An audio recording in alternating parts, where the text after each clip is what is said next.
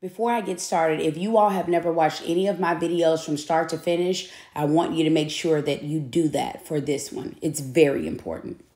What's up, brownies? I won't be before you long. I just wanted to make a quick video due to this pattern that I'm seeing in my videos in the comment section with all of this disrespect, especially if the topic has something to do with black men and women. You all make these stupid gender wars out of everything. Now, you won't cancel the people who actually say and do things that are damaging to the community as a whole. But it seems like if a regular person makes some sort of misstep or a comment that you don't like, you're ready to cancel them. See, we need to get rid of this red pill and pink pill and take that orange pill for balance, because we need to be more focused about getting better representation for us as a whole and pushing the right type of voices and amplifying the right type of voices, pushing the right people to the front. Because we have bigger fish to fry. You take this situation with the Alabama mayor who won the election fair and square and is still being locked out, basically, because the colonizer said, I don't care what the election said, we still run things. So that's what we need to be focused on, granting each other grace so that we can work on collective uplift and unity. And so I'm just using the recent situation with Anthony O'Neill and the one with Pastor Mike Todd to kind of make the example of making a misstep, apologizing, and moving on instead of canceling someone forever. And then also just a little extra encouragement on the end. I just want us to refocus. Let's get into it. How can we still be relevant and real and show some of our trauma without it misrepresenting the kingdom to bring more people in? One word, remember. If you would just remember who you were, where you were, what you were doing when the grace of God found you. If you would just remember you getting on the Bible app and then getting on a pornography website. If you would just remember you taking your tithe money and spending it to go on a trip with your friends. If you would just, I mean, come on, let's think about it. If you would just remember all the times you said, God, if you get me out of this, I promise I'll never. And you went back the next weekend and did the same thing. It's like we have this amnesia, this like where we forget. And if we get a season of being away or maturing from something, then we crucify people who are in the season we was just in. Then I want to take them to Africa. You know what I'm saying? I want to take them to the motherland and let them see that, hey, we're blessed over here, you know, but look at them. They're staying in woods and trees. Mm-hmm. You know, I want them to experience that. And then I'm going to go to California. Wow. Yo, I want to start off this video in this. Let me just say that front. I apologize.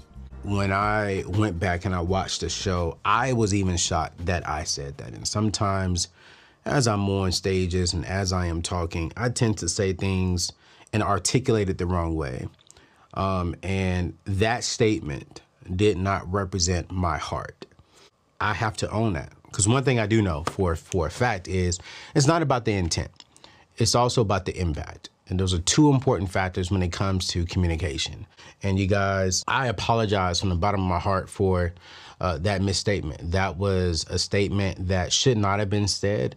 That was a very immature, uneducated statement to state about Africa. I am excited about going to Africa to learn more about the motherland, to learn more about my heritage, to learn more about, you know, my people. And so I just want to come on here, apologize for that statement. I did not mean, my intent was not to hurt anybody. And that was a dumb statement. I own that. You don't see it clearly yet, but you hear. And this is where most people would not face Jesus anymore. What most people would do is turn away.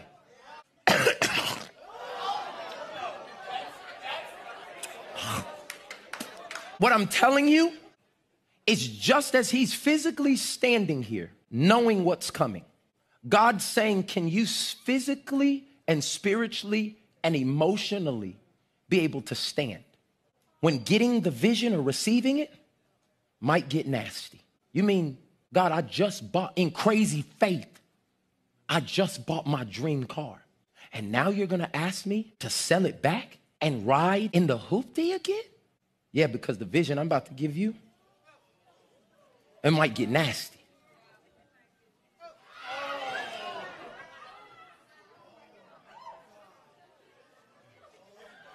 And do you hear and see the responses of the people? How you just reacted is how the people in your life will react when God is doing what it takes for the miracle. What are you saying? This man was blind, and what he was trying to do with this man is give him his DNA.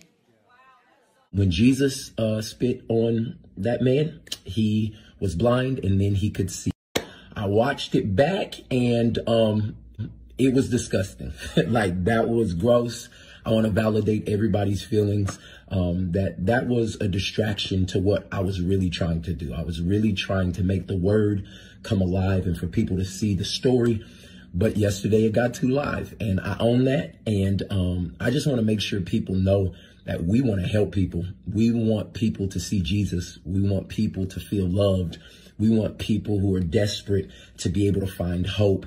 And I'm passionate about that, so much so that I try to do extreme things to help people get it.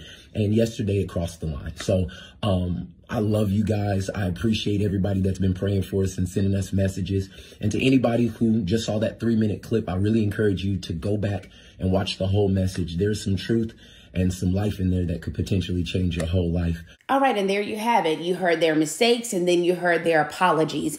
And the reason I chose these two men is because I feel like in the grand scheme of things, whereas no one is perfect, they are much better representation for Black men in this country than a lot of these entertainers, the Blueface and the rappers, and a lot of these red pillars that are doing this Black women are undesirable and going to die alone commentary. We have to get away from this stuff. Now, as it pertains to Anthony O'Neal, I've already made a separate video defending him. But one thing that you all don't know, and that I'm probably going to have to release before the end of this year, is the video on how he literally helped me step back from the ledge when I was going through what I was going through this summer. If I had gone with my first mind, I literally wouldn't be alive to make this video. So that's why his situation was a bit touchy for me. Not only that, but also because, once again, him saying living in trees literally does not make any sense. No one lives in a tree. So he misspoke there. But also, as far as living in woods, I'd like to point out that every country on every continent has a more rural and underdeveloped area to it. So whereas he was speaking of Africa at that particular point, still the level of outrage and the lack of forgiveness that was given after the apology, so much so that yesterday he went live on IG and did another apology and explanation when this statement was actually made like 3 months ago, and he already did the apology video over a week ago. Why is this still going on? What's with the threats and it's absurd to me. And as far as Pastor Mike Todd, the only person that was actually affected by what he did was his brother. Why did the outrage last that long for him? It was weird. But watch AO's entire video with him because they really get in depth about how you need to cancel out some of the outside noise for your own mental health. And lastly, I want to end this video with Pastor Michael Todd speaking on the reason behind the dual covers for his book. It is powerful, and you need to watch this to the end. And this should help you refocus on what's really important for our community right now. The front cover, the publisher wanted me smiling because that, you know, the triumph. But this the cover. I said, well, we're doing a double cover because this is my dad, my 4 brothers, and my son in one picture. Okay? Wow. This is 3 generations of Todd in one picture, but it looks like me.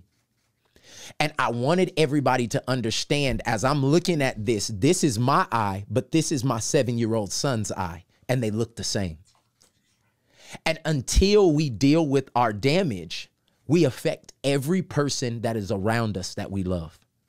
And so this picture right here, you could do this with everybody you love, but I just wanted to tell everybody this is why this book is important. God can take your trauma and he can turn it into triumph. Deliver me, crazy people, trolling people, lying people, self-righteous people, entitled people, oh, people, people. But please forgive me when I'm one of those people.